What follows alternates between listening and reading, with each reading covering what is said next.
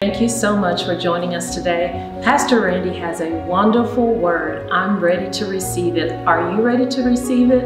If you love the word that Pastor Randy is giving us today, please give us a thumbs up. Also, please consider sowing into Impact Community Church. You can do so on our website at www.impactcc.org. Have a blessed day. This is the last week of this sermon series. I thank God for this sermon series. Amen. I pray that it has blessed your heart. I pray that you have seen something in Psalms chapter 23 that you had not seen prior to us spending 6 to 7 weeks to go over what the Bible says in Psalms chapter 23. And I said when we opened up this sermon series that Psalms chapter 23 is more than just a funeral scripture. Amen. There's life in it. Amen. There's life in it. So this morning, if you will allow me, we're going to close this sermon series and we're going to have some fun in the Lord this morning because there's nobody like God. Amen. He's the good shepherd.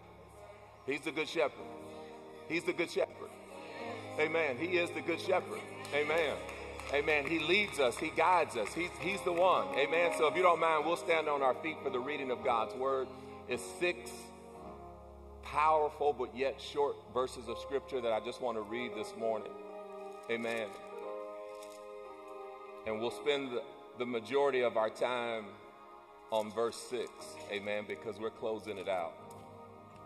The Bible says this in verse 1. It says, "The Lord is my shepherd, I shall not want. He maketh me to lie down in green pastures. He leads me beside the still waters. He restores my soul. He leads me in the paths of righteousness for his name's sake." I can't hear y'all. "Yea, though I walk," now I hear y'all. "For thou art with me, thy rod and thy staff, they comfort me.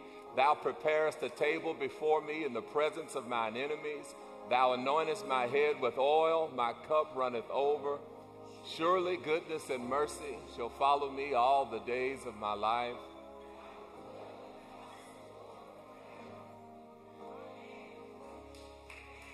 Amen. Hallelujah. While we're standing, Father, we just thank you for this time together. We thank you for your word today, God. We thank you for blessing us just to be here this morning. We thank you for what you have in store for us, oh God. It's no more I, but it's the Christ that lives within us today, God. We thank you that as your word goes forth, it hits the hearts and minds of those who are here today, causing increase in their life, God.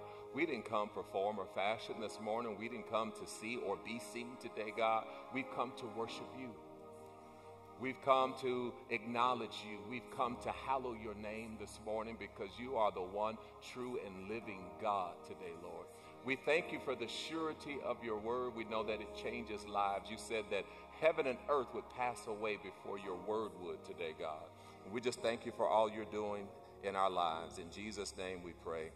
Amen. Hallelujah. Hallelujah. Blessed be the name of the Lord this morning. What I love about Psalms chapter 23 is that it's a promise to us. Say promise. And one thing I love about Scripture and one thing that I love about God is that if God makes you a promise, he's a promise keeper. Amen. Amen. And so the Bible says this. Let me lay a little foundation. Numbers chapter 23, the Bible says this, verse 19. It says, "God is not a man that he should lie, neither the Son of Man that he should repent or change his mind. Hath he said, and shall he not do it? Whatever God says he will do, he will do it. It says, or hath he spoken, and shall he not make it good? In the NLT, the Bible says, God is not a man, so he does not lie. He is not human, so he does not change his mind. Has he ever spoken and failed to act? Has he ever promised and not carried it through? God is a promise keeper. Amen. When we look at Psalms chapter 23, verse 6 this morning, I want you to realize that God is a promise keeper. He does what he says he's going to do. He's not like anybody you have ever met in your life who has made you a promise and then they reneged. God is a God that if he makes you a promise, he follows through. That's what I love about him. He is a promise keeper. God has made me some promises, and he has seen every one of those promises through. The Bible says in the book of Jeremiah that he follows his word to perform it. So if God gives you a word, he's going to follow his word to make sure that it comes to pass in your life. There are some times that even when we don't do what we're supposed to do, the word is still there wanting to work on our behalf. I wish I had an amen in the house this morning. And so that is the type of God that we serve. So when you read scripture and there's a promise for anybody, there's a promise for you. Because if God did it for them, God can do it for you. Because God is not a man that he should lie. So we don't compare him to mother, father, sister, brother, even our best friend who will tell us something and they will not perform it. In some cases, they don't have the ability to perform it. But God is never lacking ability. He's never lacking power. In the Greek, dunamis, God does not, he doesn't lack power. Some people tell you something, and when they tell you, you know they don't have the ability to do it. But when God tells you something, you know that he has the ability, the power, the dunamis to follow it through. That's what I love about him. Amen. The Bible says in the book of Hebrews, chapter 6, verse 18, it says that by two immutable things, in that it was impossible for God to lie. He can't do it. Jesus said that the Spirit of truth will come and he will teach you all things he will bring back to remembrance everything that I've told you. God is 100% true, so therefore there's no lie in him. There's no space in him for a lie because anything that he says comes to pass. God is the only one who can come into a dark place and speak light and then light comes. Y'all don't want to talk to me. God is the only one that could go to a place where there was no clouds, there was no sun, there was no moon, and he could speak a word and then there is a sun and there is a moon and there is a cloud because anything that he says comes to pass, which is why he cannot lie. Y'all will get that one when you get home. You'll get that one when you get home. So notice this, that if anything you said come to pass, then that means you don't have the ability to lie because whatever you say is true. It comes to pass. Oh, that's a teaching all by itself. So the Bible says this, verse 6. It says surely, say surely. Surely comes from the Hebrew word ak. It means surely. It means nevertheless or only. It is a contrast between different ideas or actions. And that is in the English language how we use the word nevertheless. All of this is going on in my life, nevertheless. See, Jesus told the disciples, he said, cast the net on the other side. And they said, we fished all night, but nevertheless, at your word, we'll cast the net. And so it does not make any difference what's going on in your life if God is giving you a word. The world could be stacked up against you, but if God is giving you a word, then you are like the disciples. You say, nevertheless, nevertheless. Say, surely, surely. I don't know how it's going to happen. I don't know when it's going to happen. And actually, when I take a step back and I put all of the things that are happening bad in my life on a scale, and I put everything that's going on good in my life on another scale, it seems like the scale that has all of the bad weighs more than the scale that has all of the good. But that's because we haven't factored in God. Because when God is in your life, he's the one who knows how to balance the scales in your life, because he is the surely. How do you know it's going to work out? I don't know how it's going to work out. I just know that God said it's going to work out. Somebody say surely. When David lived his life, he got to the end of Psalms chapter 23, and he said, I don't know much, but he said, like, surely. Nevertheless, after all I've been through, somebody said, I still have joy. Nevertheless, after everything that I've been through, God has not failed me. He has not let me down. He has been there for me. Greater is he that's in me than he that is in the world. Surely God's going to get some glory out of what's going on right now. Surely, I can't explain it. If you asked me to explain it, I couldn't explain it. If you ask me why I'm so happy, I can't tell you why I'm happy. I just know surely. Nevertheless, only, I just know God is going to work it out. Turn to your neighbor and say, God will work it out. David said, just as sure as I am here today and just as sure as God is God, he's going to work it out. How do you know he's going to work it out? I just know. I've spent enough time with God until I just know. So it don't even make sense to me, because when I look at the scales, it doesn't look like they are lining up in my favor. The only thing I have is a promise. And God is not a man that he should lie. That's all I got. Can I tell you the truth? That's all any of us have. Because until you see the manifestation of what God has done, all you have is a promise. But for God to make a promise is different than somebody else making a promise, because he has the power to back up everything that he says. So this morning, I don't have 3 points. I know y'all going to be so disappointed. Pastor Randy don't have 3 points. We're just going to let the scriptures speak this morning. Is that okay? We're just going to let the scriptures do all of the talking, because there's enough meat in the scriptures that will feed you without my 3 points this morning. And tell the truth, I kind of feel uncomfortable because I don't have my 3 points this morning, but all I got is one verse of scripture.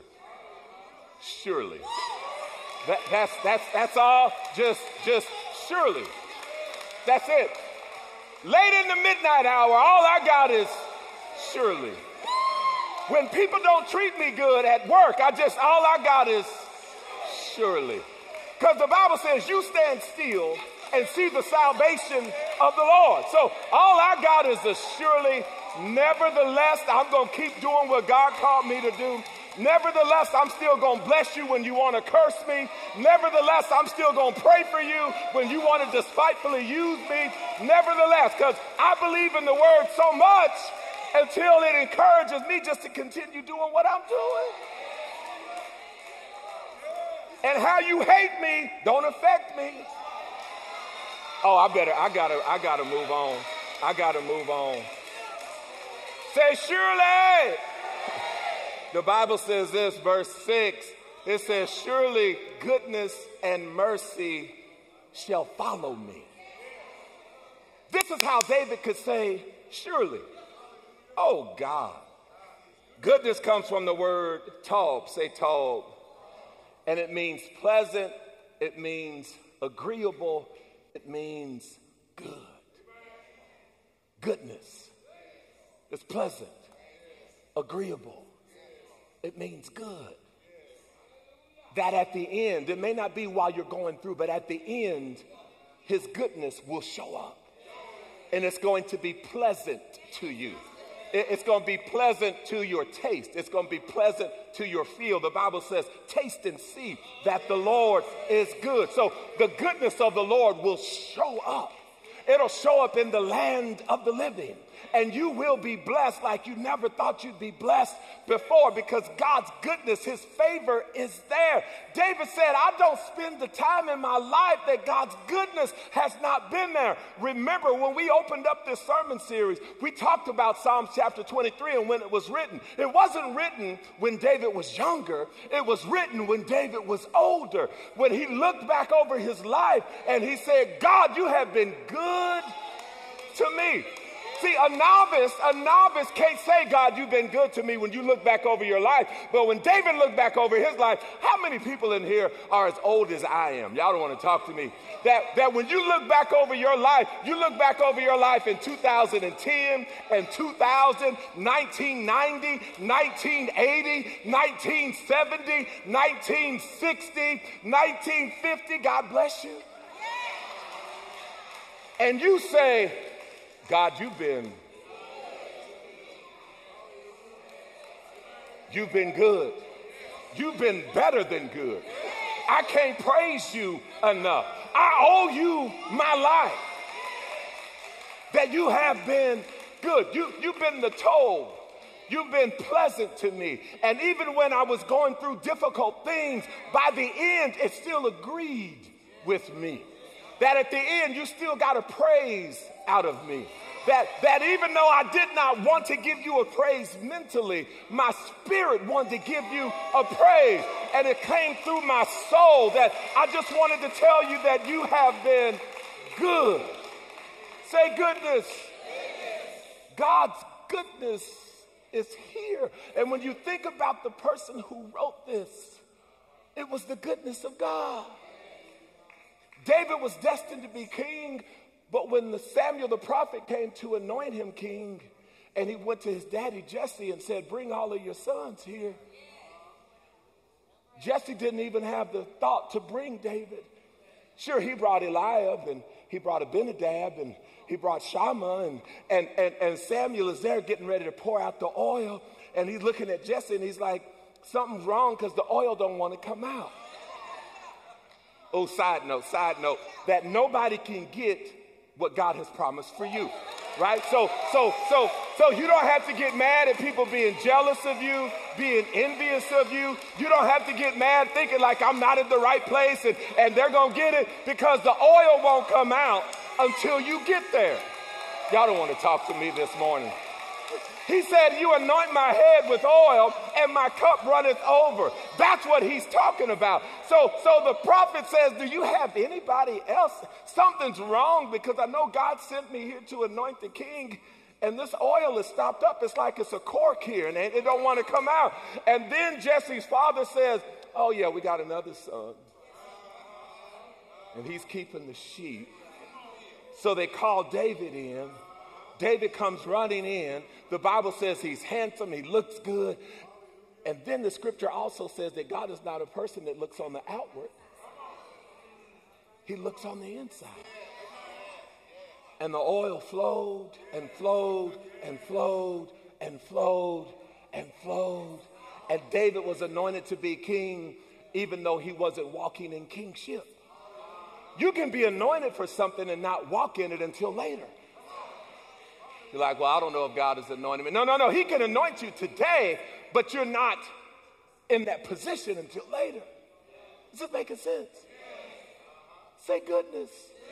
Say goodness. It's the toll of the Lord. Sometimes you need goodness. You need some goodness. When you do the right thing and suffer the wrong consequences, you need goodness. This is David. David went to fight Goliath. He killed Goliath. That was the right thing. He represented his family well. He represented his father well. He represented his brothers well. He represented his king well. He represented the kingdom well. So his victory wasn't a victory just for him. His victory was a victory for his family. His victory was a victory for all of the families that were represented.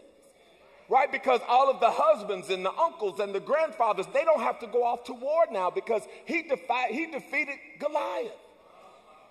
And remember, what the agreement was is that if David beats Goliath, then the Israelites win. And if Goliath beats the children of Israel, then the Philistines win. So when he beat Goliath, they won. You would think he would be celebrated and loved by all. He did the right thing, but he found out he still needed goodness. Because sometimes you can do the right thing and people get jealous. Oh, y'all don't want to say amen to that. You can do the right thing and people get envious. You can do the right thing and people still keep talking about you. You can show love and they show hate. You can give and they get mad. You can testify about what God has done and they still get upset with you. Y'all don't want to talk to me in here.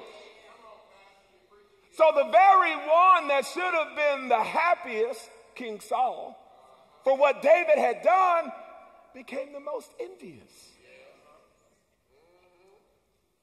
And got mad at him.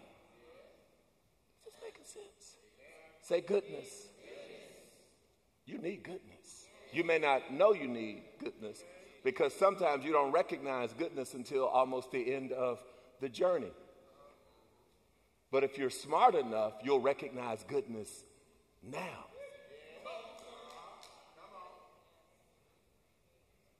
I'm going to show my maps.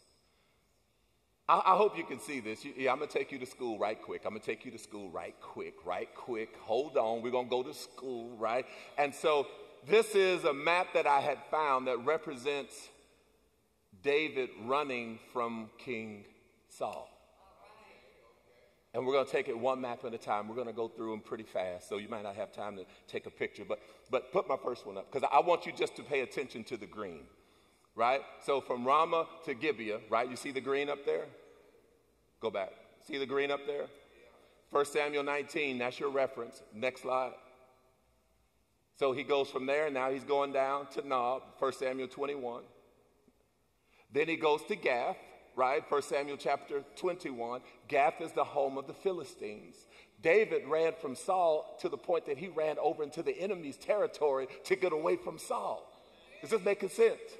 Gath, remember, Goliath was from Gath, right? So next slide, then he goes to Adullam, the cave of Adullam, right? 1 Samuel chapter 22.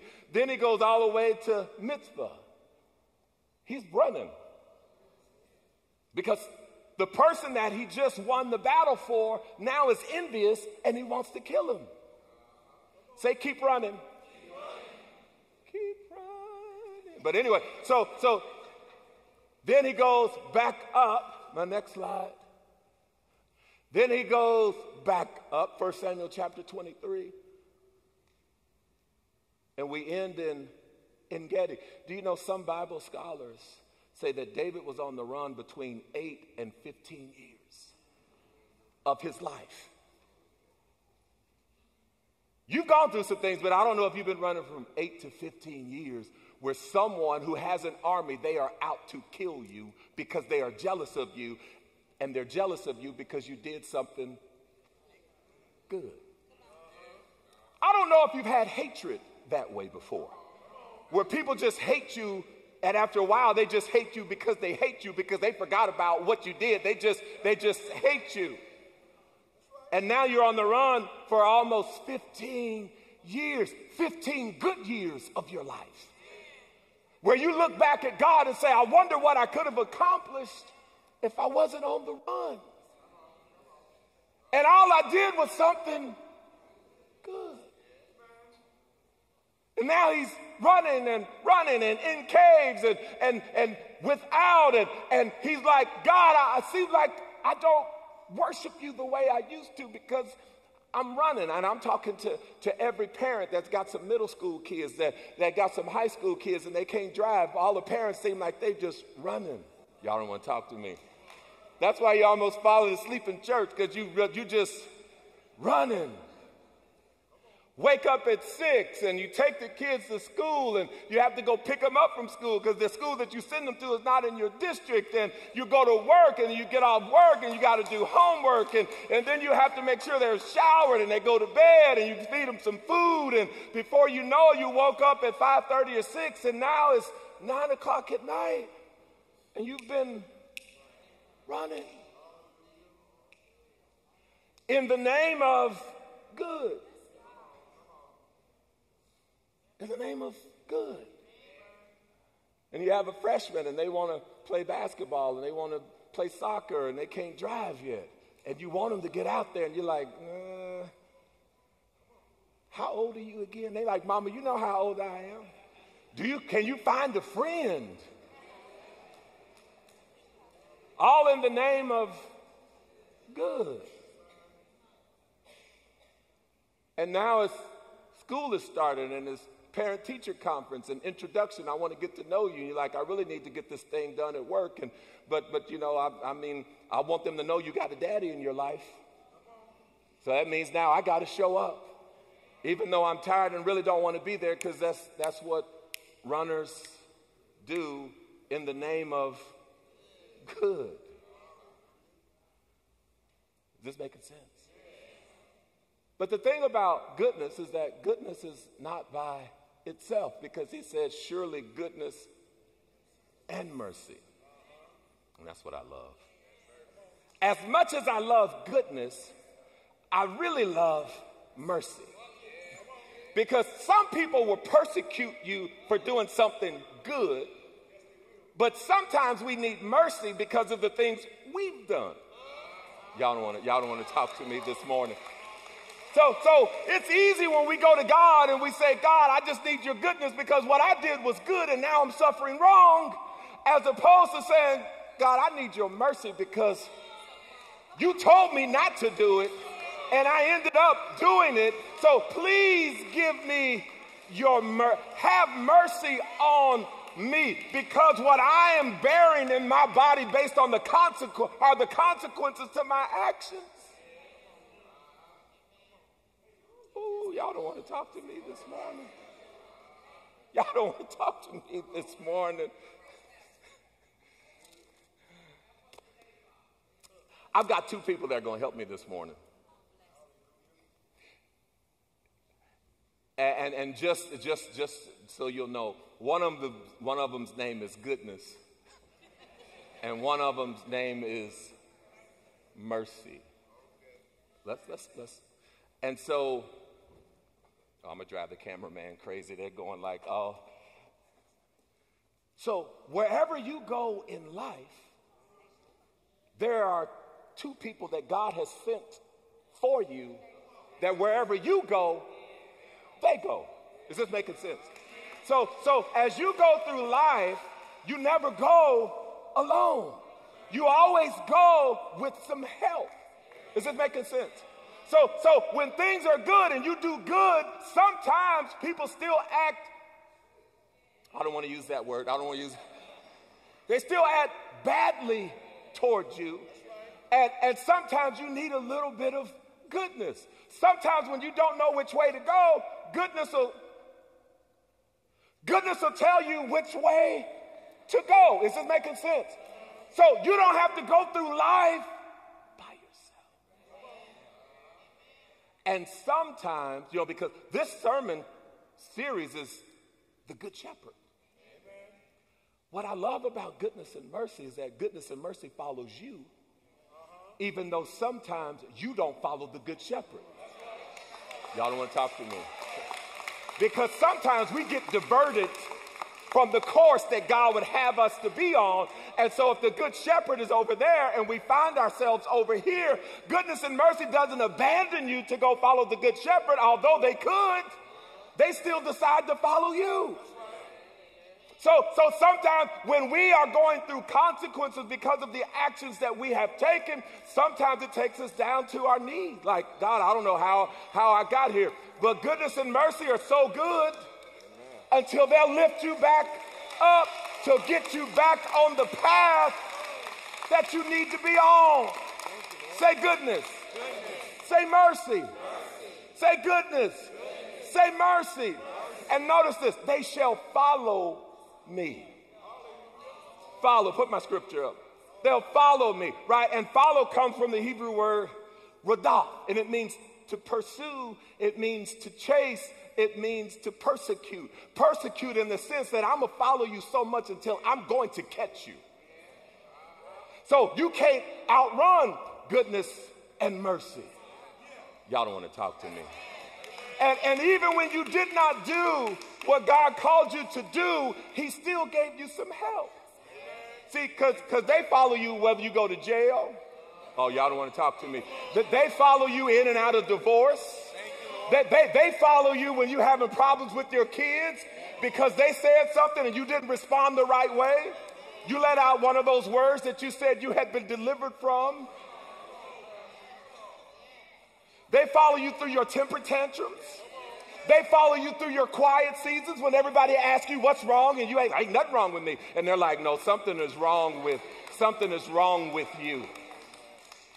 Even though you have diverted from the path, they still following you. So they are the words, they bring the words that say, you need to get back over there. You need to get back. You need to stop acting like that. You need to stop behaving that way. You need to do better. Am I preaching to myself? Or has anyone ever heard a voice saying like, you need to do better? And here's the deal. By the mere fact that you hear the voice saying, you need to do better, you know it's not your voice. You need to do better, and then you say, yeah, I need to do better. That's goodness, and that's mercy. When you want to go to the club and the good shepherd didn't lead you to the club, and then they start shooting in the club, and you're like, oh, Lord, I thank God for goodness. I thank God for mercy. And you said, Lord, if you just get me out of here this way, if you get me out tonight, I will never, ever, ever, ever in a million years go back. Y'all don't want to talk to me this morning. Hey, have you ever been running and you found yourself running into some place that you shouldn't have been running into? Or you wake up in the morning and you said, man, I shouldn't have came over. Oh, I'm going to leave that alone. I'm going to leave that one alone. Like, I shouldn't have. I'm done. Thank you. I shouldn't have. He looked nice. She looked nice. I know I shouldn't have went over there, but Lord, I need your mercy. Your grace and mercy has brought me. In fact, I'm living this moment.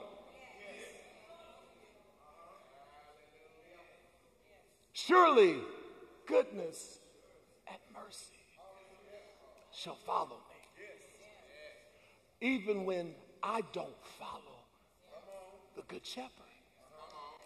That God still has a blessing in it for me. It may not have been the best blessing, because remember, the person who is writing this needed mercy.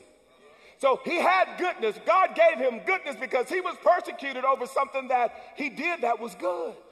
But this is the same man, the Bible says, that one night he was on his rooftop and he looked over the king's palace and he saw a lady that was bathing, and he summoned her to come, and then he had sex with her, and then she became pregnant, and he needed some mercy. So the one who had experienced goodness in his life, now he goes to God saying, God, I need your mercy. Because then we see in Scripture one of the most diabolical, devilish acts ever in Scripture. He sent a note with his commander saying, I want you to put Uriah on the front line in the fiercest part of the battle, and then I want you to tell all the troops to withdraw from him, ensuring that he's going to die because of all of the stuff that he's done. So David knew what it was like to have goodness, but he also knew what it was like to have mercy. To have mercy. God tried to talk with him. He didn't want to talk with him. The child that they had together You know the story. The child died, even though David was fasting and praying. Finally, almost 9 or 10 months later, God sends the prophet and gives him a little story and says, there was one man that had a lot of lambs. And then there was one man that only had one ewe lamb. And the man that had a lot of lambs took the one lamb that the one man had, and David blew up and said, he needs to die. Because after all, how can you, as a person who has a lot of lambs, take only one lamb from somebody who only has one?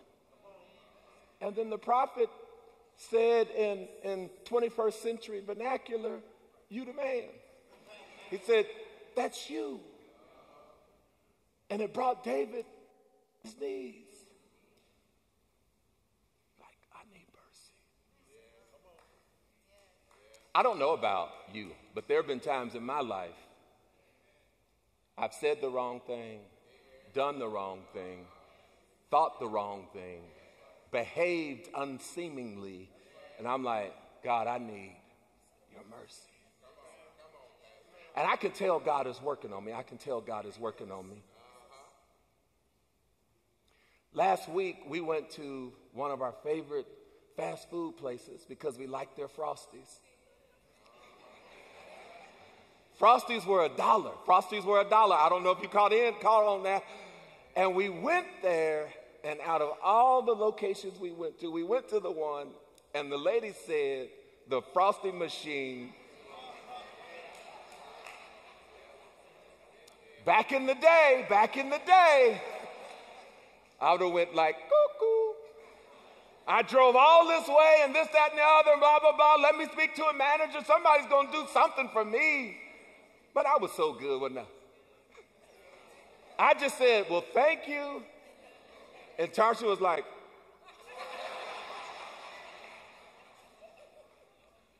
because I've had the propensity in the past to show out at the drive-thru. I remember I showed out at the drive-thru one time, not knowing who was on the other side of the speaker. And when I got to the window, it was someone from church. And they said, hey, Pastor Randy. And I was like,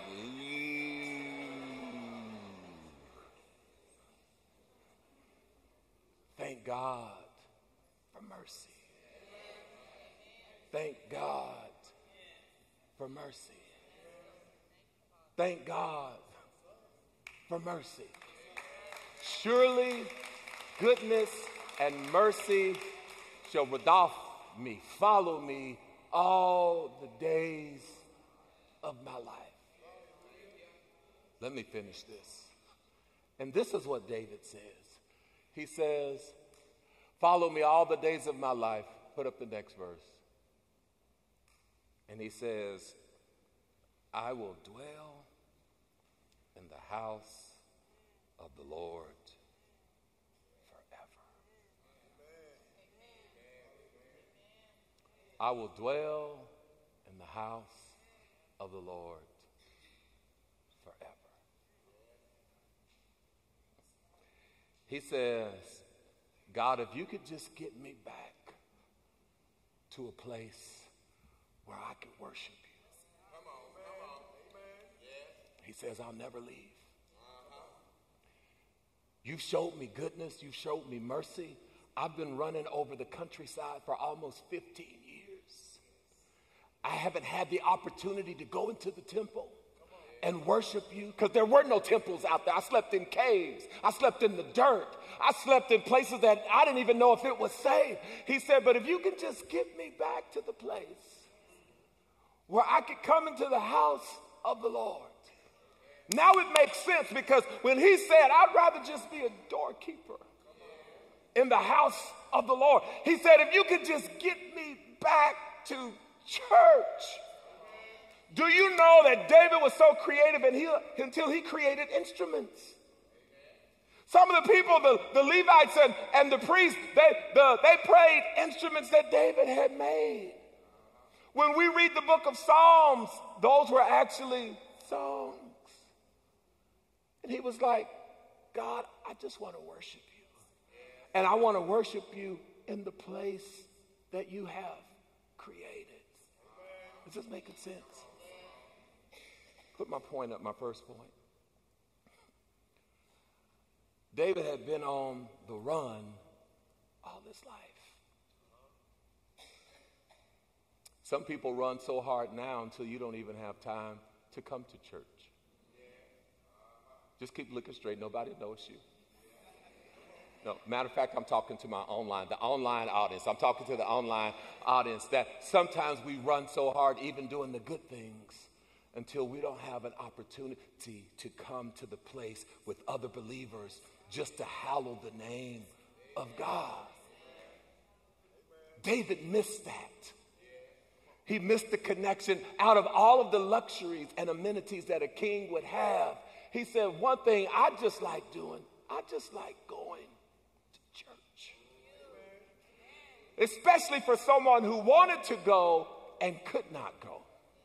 If you don't know the value of coming into a worship service, wait until you're in a hospital and you want to go and you can't go. Y'all don't want to talk to me. And so David said, I am so glad. He said, I just want to get back to where I can go in and worship. I want to play my little harp. I want to do what I've done before. Because remember, this was the man that his own wife despised him for praising God. Remember, she scorned him, saying like, oh, the king has totally humiliated himself today. That was the relationship he had with God. He believed it was a privilege to worship God and enjoy his presence. Out of all of the luxuries a king could have, the top priority for David wasn't another chariot with some gold spinners on it, some 22s. It wasn't another chariot or the fastest horse. It was like, if I could just get into, remember, this is the person who wanted to build God a house. And God wouldn't allow him to build him a house. But he thought more about God than he did about himself. He thought more about God's house than he thought about his house. He said, I just want to dwell. Dwell means to sit. It means to remain. For some of us, God has done so much for us. Until we just said like, hey, I just want to just sit here. Y'all don't want to talk to me in here this morning. For all that you have done, I just want to sit in your presence. First of all, I want to tell you thank you. But if I don't say anything other than that, I want to dwell in the house of the Lord. I remember as a new believer and as a new preacher, a new pastor, sometimes, because back then I had keys to the church, I would go in when nobody else was there, and I would just sit on the pulpit. I would lay down on the pulpit.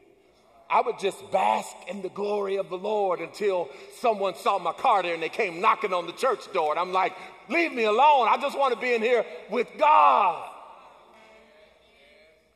Because God can bless you with money, but his money is not his presence. God can bless you with another house, but his house is not his presence. God can bless you with another job, but the job comes short of his presence.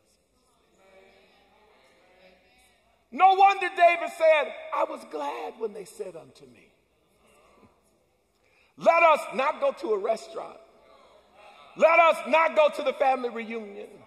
Let us not go here. Let us not. He said, I was glad when they said unto me, let us go into the house of the Lord. He said, one thing I desire, and this will I seek after, that I may dwell in the house of the Lord, that I will inquire in his gates and in his beauty, because I just want to be where he is. And he said, from where I've come from, Dwelling in the house of the Lord is the best thing that ever happened to me. Sometimes you get tired of running. Sometimes you get tired of faking it. Sometimes you get tired of playing that things are all right and they really aren't all right. And sometimes you get tired of trying to work out things on your own. David said, if I could just get to the house of the Lord. Can I tell you a little bit about my experience being a Christian? My experience being a Christian is this. This is my testimony with God. Every single time I have come to the house of the Lord, especially on a Sunday morning, I have left better than when I came in. That's my testimony. And if I did not leave better, it was because I was bitter about something and I did not worship God and receive what God had for me that day. Other than that, every time I've come into the house of the Lord, I've left better. Someone smiled, someone said something, someone sang a verse, the preacher preached, something happened, and I left better. We have come to the house of the Lord and pulled up on the parking lot and not talked to one another. And then when church was over, I said, want to get something to eat? That's my way of apologizing. She had to find out that was my way of saying I'm sorry. I'm like, I would start with that, and eventually I would say I was sorry, but that's how the apology started. But that's a lot better than pulling up on the church parking lot, going to teach Sunday school, and you hadn't said anything to your wife all week. So when I say I love going to God's house, and sometimes the worship in God's house brings tears to my eyes. Tears to my eyes is like a refreshing and washing of my soul. That I finally get to a place where I can lay my burdens down. David said, I'm tired of running. I'm tired of the torment of all the things that I've done. I'm tired of all of the thoughts that I've had. He said, if I could just get back to the house of the Lord. He said, I want to dwell there, not just on a Sunday. He said, I want to dwell there ever. Two things, and I'll tell you, and we'll head out. Forever. Forever means as long as I'm living. God, you will always have my time. Right? Because when you think about it, showing up at 10:30, leaving at 12, it's only an hour and a half. But it does so much for you throughout the week. So David said, I don't know how long I'm going to be in the temple today, but if I can just get there, it's going to be good for me all the days of my life. And then he knew this, that there would be a time that he would no longer be on the earth, but he could still dwell in the temple. See, there will be a day that we'll go to a temple not made by earthly hands. Y'all don't want to talk to me. There will be a day that you are no longer living in the house that you live in now, living in the apartment that you live in now. There will be a day that you will be able to worship him. So when David said, surely goodness and mercy follows me all the days of my life, and I will dwell in the house of the Lord forever, he's saying, while I'm on earth and when I get to heaven, I'm going to dwell in the presence of the Lord forever. We'll stand on our feet.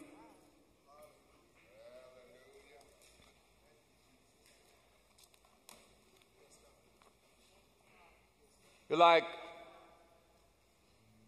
Lord, I am tired of running. I do need a change. I thought a change of scenery would be good for me, but nothing is as good as the house of the Lord.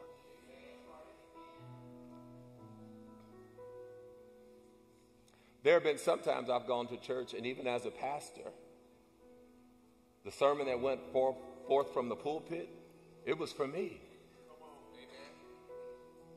So I would go to the altar. And people thought I was coming down on the floor to pray with people. I'm like, no, I'm coming to the altar because I need some help. You know, for someone who's married and doesn't speak to their spouse for several days because you're throwing a temper tantrum and you're immature and acting childish, you need some help. Because if what she's saying doesn't get through, then you need somebody who can say something that will get through to you.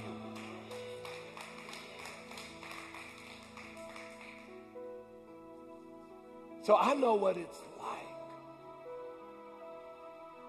to say on a Thursday, I can't wait to get to church.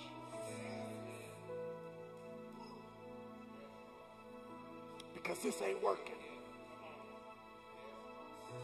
I know what it's like on Friday morning saying, I can't wait until Sunday.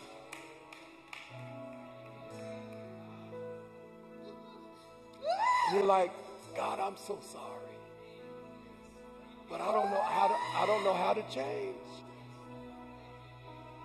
And I got tired of running and running and running and running and doing things that I said I was delivered from, and saying things that I said would never come out of my mouth again. I'm like, God, I just need some help. Hey, we want to thank you for watching our broadcast today. We hope that something was said that would give you encouragement, something that will help you strengthen your walk with Jesus Christ. Our goal is to cover the entire earth with the knowledge of Jesus Christ. If this message has been a blessing to you, just let us know. Leave us a comment in the line, give us a thumbs up. And so until the next time, God bless you.